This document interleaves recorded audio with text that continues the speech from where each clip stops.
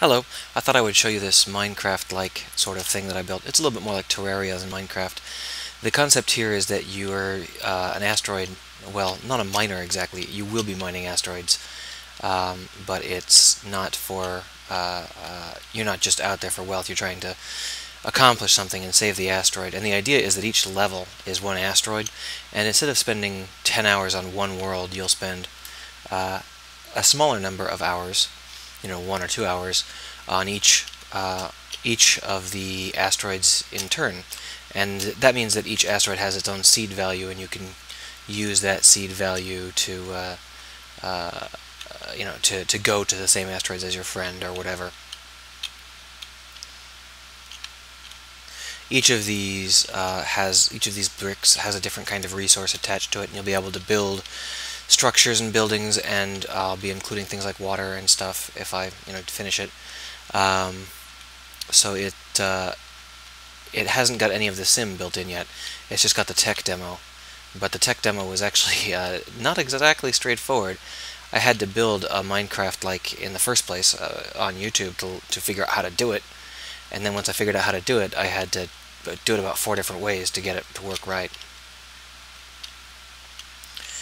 But I think this is the right way to do it.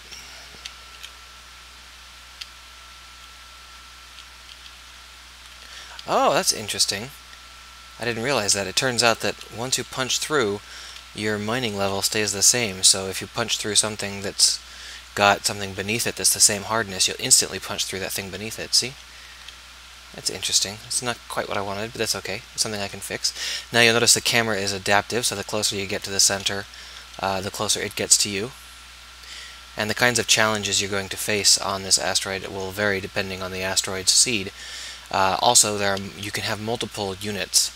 Although you can only control one at a time, you can put the other units inside of buildings or something, which will allow them to do things like buff communication or fight off asteroids or whatever. Did I mention that the basic idea here is that you don't want to let the asteroid collapse on you? And now look, this guy's stuck in a well. So I'd have to pull out, either really do some cool jumping, or I'd have to pull out a friend, leave this guy stuck at the bottom of the well doing nothing, and pull out a friend to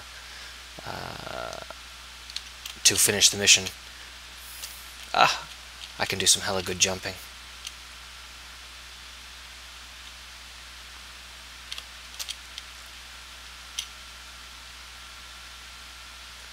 Well, cave spelunking is dangerous business. Yeah!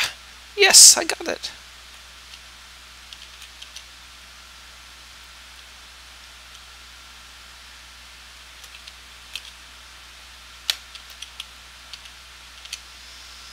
Obviously, your suit needs to be upgraded. This is the weakest suit you can have, and it's pretty crap.